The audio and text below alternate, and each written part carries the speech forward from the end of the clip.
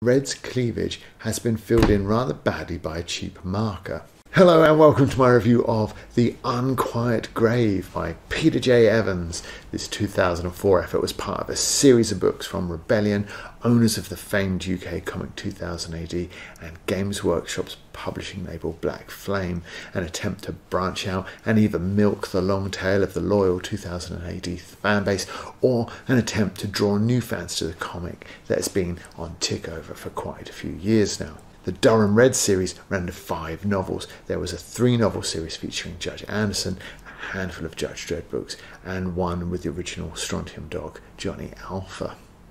Evans was, if memory serves, 2000 AD's editor at the time these novels came out, and his writing outside of this series is limited to one original novel and a couple of Stargate tie-ins.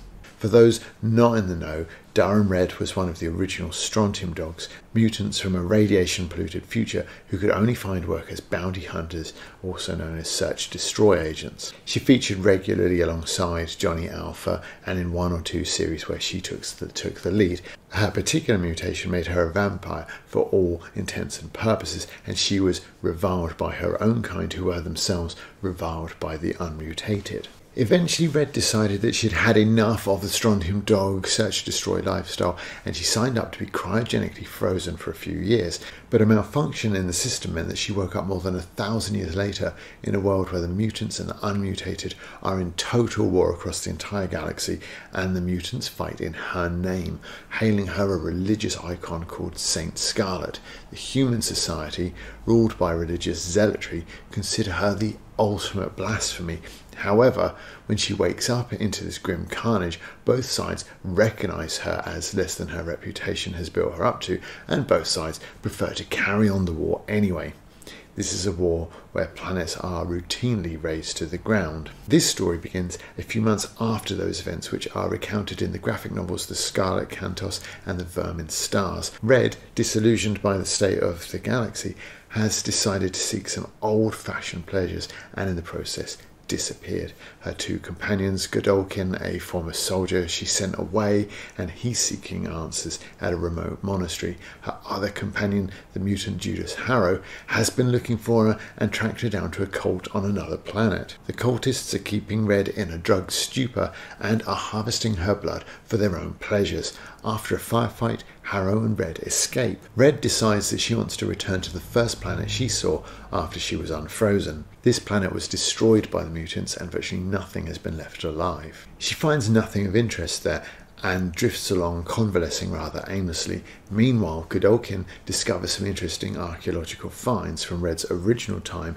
and messages them to come to the monastery. When they arrive, they are immediately suspicious of the other and discover that Godolkin has then left. They explore the monastery and are attacked. Red finds and rescues Godolkin and discovers in the process that the monks are harvesting brains to feed to a giant monster living in the planet. Red discovers that the planet was in fact the moon, which some 200 years after she froze herself was the object of an experiment to see if they could move whole planets. However, travelling to a different dimension, the moon crew found instead a brain-eating monster. Some 800 years later, the monster is ready to wake, a heavy sleeper perhaps, and wreak havoc on the galaxy. To complicate matters further, there is an iconoclast, an unmutated but genetically and biomechanically altered human, a special agent on the planet. Initially opposed to Red's existence, the 2 fight, but then they don't, for reasons. The agent is investigating the disappearance of another agent and has called in backup, so there are more humans coming, there are cultists to fight off, and a giant monster from a different dimension to kill, all in a day's work for Red, one assumes. The story is what you might call something of a mixed bag, if you'll forgive the cliche. The pace is generally good, labouring only briefly during Red's convalescence after her rescue. In the final act, the time pressure of the brain-eating monster waking up could be utilised better, but it's more the decisions that are made by certain characters combined with some instances of plot armour that hamper the story, really. If you're unfamiliar with Red's story from 2000 AD, the various recaps and lapses into exposition aren't so laborious and are handled well enough so as to not drag things to a complete halt. If you are familiar with Red's story, then the similarity between it and Warhammer 40k, with religious zealots in both engaging in a galaxy-wide total war with anything deviating from the norm or engaging in anything that looks like cult-like behaviour, that will probably be familiar to you.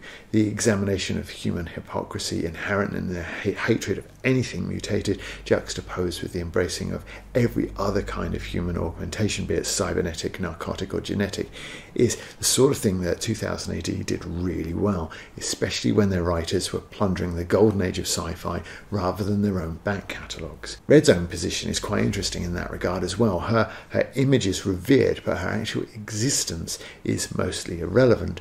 Both sides know the truth, but would prefer to continue with their war rather than acknowledge the falsehoods that underpin it. A truly dark universe reflecting a truly dark view of humanity.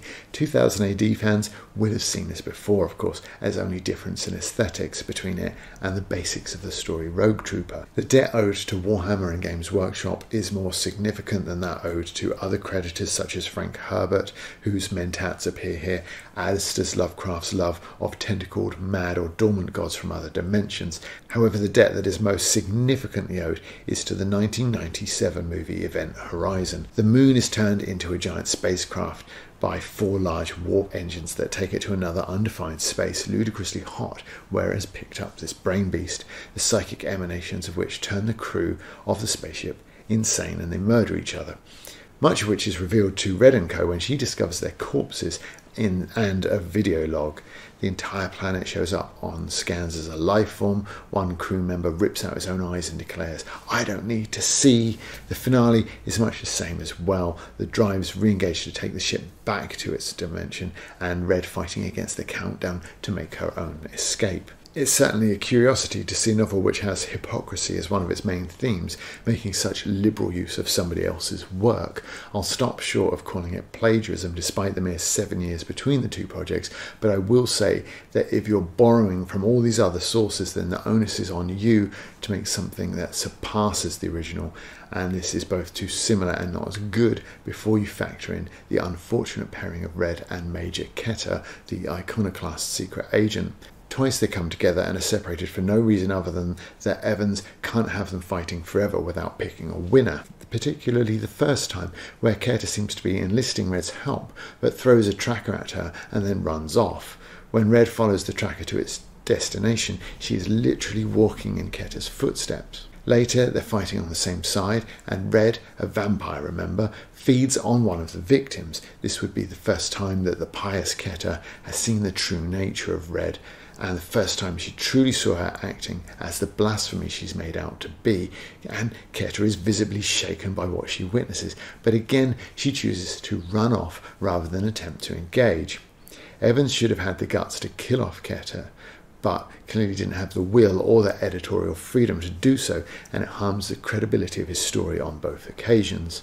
Likewise, the insistence that humans considered the moon expendable is utter nonsense. Any planet with that sort of plan and the resources to carry it out would test their drive on a different asteroid or planet. Likewise, a galaxy willingly exterminating itself, being presented as in real trouble if the brain bug gets free, just doesn't ring true. Unfortunately, Evans' handling of his lead, Durham Red, isn't great either. She was always the sidekick, the foil, or the antagonist in her early 2000 AD appearances. She worked far better in a less is more sort of way. There was an unpredictability, a bubbling current of danger around her all the time. As the lead, getting inside her head as we do, that mystery is lost. The story is at its absolute best when Harrow is working to rescue her in the early stages, and that section even ends with her losing control and attacking him. It promises a great deal that the rest of the book doesn't live up to, and it's partly because Red is quite charisma-free. Her attempts at wisecracking are dismal and totally at odds with her position as the cause of a galaxy-spanning genocide. She should have had the weight of 1,000 worlds on her shoulders, but rarely does that show, and then not very well. Instead, she's cursed with the horrible weight of 1,000 Whedonisms, both a reminder that Evans can't do humour and that better vampire media does exist somewhere in the galaxy. "I smell blood. Are you sure?" She glared at him incredulously and pointed to her fangs. vampire? And that's not a question either, so the punctuation here is clearly just there to mimic that Valley Girl attitude, even though the mutant ghetto of Milton Keynes is rather a long way from California by every metric you can consider. Here's some more of them, and none of them are good. Landing on the low-gravity world of Lavinus, Red quips, "Sneck, talk about a weight loss program." Later, note to self, never ever go anywhere without a gun. Sensible is for wimps. Note to self, never ever trust an iconoclast. It's not that I don't trust you, I just don't trust you. She yawned mightily. Wake me up in about 1200 years. Funny you should say that. Well, no, not really. But that's not to say that the Unquiet Grave doesn't have some amusing parts. Godolkin, he wonders why the abbot is so keen to engage with him in conversation, and the abbot tells him that all the other monks have taken a vow of silence. And Evans, after describing the various murders and mutilations the moon crews have performed on each other, writes, "Whatever murderous excesses the ill-fated occupants of this place had committed, at least none of them had taken the manual out of the ops room." A particularly effective piece of dry humour in this grim depiction of the future. The novel could have done with a little more of this and a little less wisecracks, because despite Red's many attempts to be funny, her involvement in this book's few moments of real humour is minor at best. Why does she say sneck, by the way? I assumed that it was an alternative to swearing in media aimed at young audiences such as comic book readers, but the gore here would certainly make this unsuitable for them anyway. But if it's a swearing analogue, why does Red swear as well when she says it? "Shit," Red hissed. "Snecking, snecking, snecking shit. We are going to be down here a really long snecking time. Now switch the pissing light off, okay?" And doesn't the second one read better like this anyway? And if Red is starting to look just a little bit difficult to like, then it's because you haven't considered the true extent of her idiocy. On her arrival at Lavinus, a monastery, Harros suggests that she changes into something slightly more demure in order to better hide her identity. She refuses, and naturally she draws the attention of the suspicious abbot, a nonsense line when you consider that he already knows who she is and has arranged much of the novel's plot strictly to bring her to Lavinus. She later bemoans her lack of any sensible shoes, twice. Later, as the chaos is breaking out all around the planet, she sends Godolkin away and investigates the ship alone, despite knowing that the cultists and their brain-sucking god are using that ship as their temple. Struggling through a number of seized doors, she bemoans the absence of Godolkin's supersized muscles, twice. Later, after being trapped underground with Antonia, the iconoclast ship's captain, they two separate, and Red says step one of her plan is to put the power on, suggesting that planning an escape from the ship/temple would be complicating things. However, her plan is never mentioned again. The truth of it, of course, is that there never was a step two, or even a plan. There was just an excuse for Red to run off and get into another scrape. Red's biggest trouble is that her reputation is huge, but she herself is a dust mote in a disinterested galaxy. She can't have any effect on the wider galaxy, and so she has no story. At least with the SD agency, there would be a clear mission, some obvious end goal. Here, with the scale of the conflict on show, she can't ever achieve anything meaningful. Evans should have written this novel from Harrow's perspective, as he does at the start, before switching the focus to Red. Though nominally a mutant, Harrow is the everyman that is far more relatable. His morals are clear. His position as a thrall makes his motivation obvious as well. By keeping the focus on him, Red's unconvincing mental state and motivations could be kept hidden and an air of mystery established. Harrow disappears after his early heroics, though, and barely does anything at all afterwards. It's a real shame. In terms of writing style, it isn't easy to see what Evans was going for. Things are generally written to be accessible to readers far younger than you'd actually want to be reading a novel that is so obsessed with gore and bodily fluids. But who does actually read 2000 AD these days? Is it the same old men that were reading in the 1980s heyday? Or is it their children? Evans can write decently, and there are parts here and there where he demonstrates that quite nicely, but there are also parts that are quite perfunctory or cheesy as well.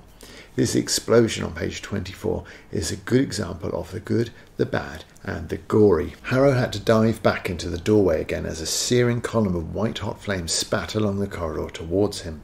The noise was amazing. He risked a glance back outside. The service lock was a roiling smoke-shot inferno. Things moved fitfully amid the flames, but not for long. It must have simply been the effects of heat on flesh, scorched tissue twisting away from blackening bone. Nothing could have survived the blast. The words here in this first sentence convey a good sense of pace and motion and action, as well as the violence of the explosion. This alliteration at the end also creates a sense of the power unnaturally ravaging flesh. Unfortunately, this fixation on destroying human bodies and describing the resultant gore will become a bit excessive going forward, but here we're still in the first act. It might grow to be a touch tiresome, but it really isn't this early on. But then we have this bit in the middle. Why would you write so lyrically about the visual aspects of this, but then describe the noise as amazing and nothing else? I just don't understand that. Later, when Red barges into Antonia, the vampire hit her hard, bowling her over, swiping her sideways with a metal bar still chained to her arms. The impact was amazing, the pain sudden and incredible. At least here we get a little bit more, but I'm still not keen on this. It seems lazy, and if the explosion is roiling, then the surface of the planet Mundus roiled and swarmed. During her first fight with Keta, we get this. The marble floor hit her in the back and she slid, fetching up hard against a pillar. Red dived aside, heard the pod skitter past her and fetch up in this pile of soil. Stop trying to make fetch happen. It's not going to happen.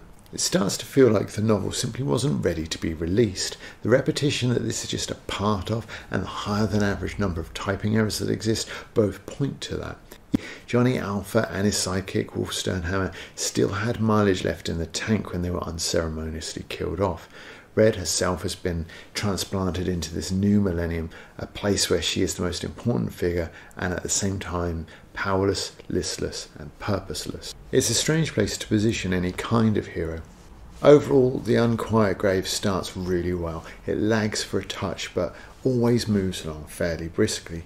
It will probably never bore you, but it's hard to say who would really enjoy it either. Evan seems to parcel out his effort rather than sustain it and suffers badly from an awkward and hard to warm to heroine. Sadly, Harrow proves himself to be a fairly decent leading man, and Evans then completely underutilises him, eschewing him from large parts of the plot altogether in order to focus on his three leading ladies. The first novel in the series would have done well to kill off one of that triumvirate of strong females, and by doing so inject the idea that in this enormous and vicious conflict there is actually some genuine peril. It's also an indication that the whole conflict is just too vast for the characters moving in it, that the brain bug plot takes over and the human mutant war is relegated to fleeting mentions.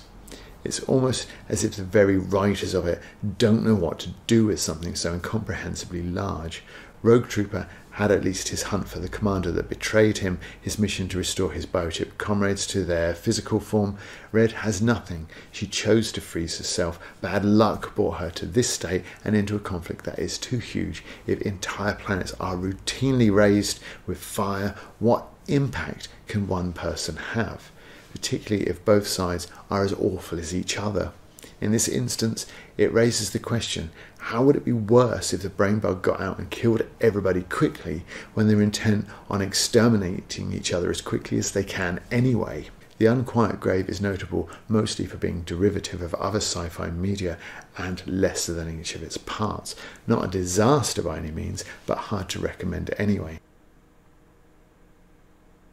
I assumed that my copy of this book, being an ex-library book, had offended a censorious librarian somewhere down the line, and he or she had taken things into her own hands, because you can clearly see that Red's cleavage has been filled in rather badly by a cheap marker.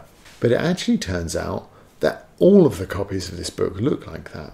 And why on earth would you do that to a book you're marketing with the tag mutant vampire, total babe, careful boys, she bites, with an exclamation mark no less? Isn't the titillation factor your whole marketing plan? None of the following novels suffered such censorship. So were sales of this one bad enough that they hoped the later usage of boobs would help? Or did they just give up trying to get librarians to stock these? However, just like in the Judge Anderson book that I reviewed, the cover image was also the cover of an issue of 2000 AD back in the 1990s that was repurposed for the book. And it was censored back then as well. I don't know what's more embarrassing really, the Puritanism or that god-awful tagline. I was keen to make sure that the artist got paid for this both times it was used, but then I stumbled across something else. And the only person involved in the whole project who definitely does deserve to get paid is Angelina Jolie. Thanks for watching. Like and subscribe. I'll see you in the next video.